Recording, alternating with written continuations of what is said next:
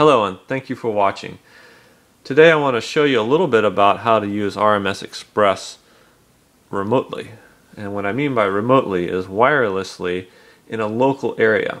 So what I have here is my computer that's set up, and it is got an email and it's connected to my radio.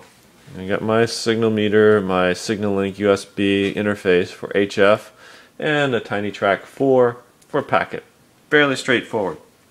But what I want to be able to do is connect to this laptop in an RDP session. So what I've done is set up the laptop so that it can receive an RDP connection, and I can connect to it remotely, wirelessly in my house.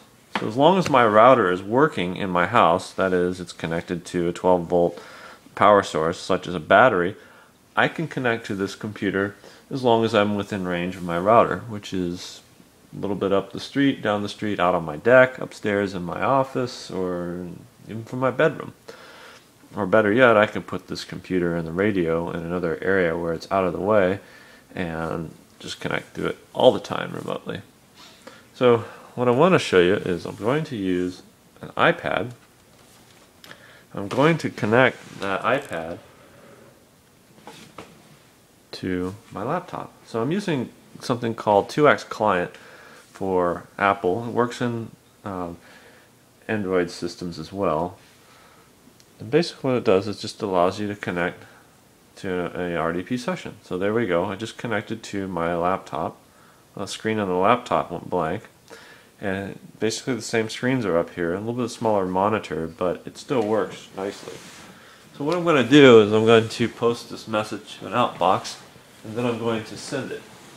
And so that we can hear what the radio is transmitting and what the what type of signal I'm getting back from the RMS station. I'm going to put a portable radio up here, and I'm going to turn up the volume so you can hear the connection. I'm going to post this to Outbox, and I'm going to bring up my packet session. I'm going to press start, and it should start.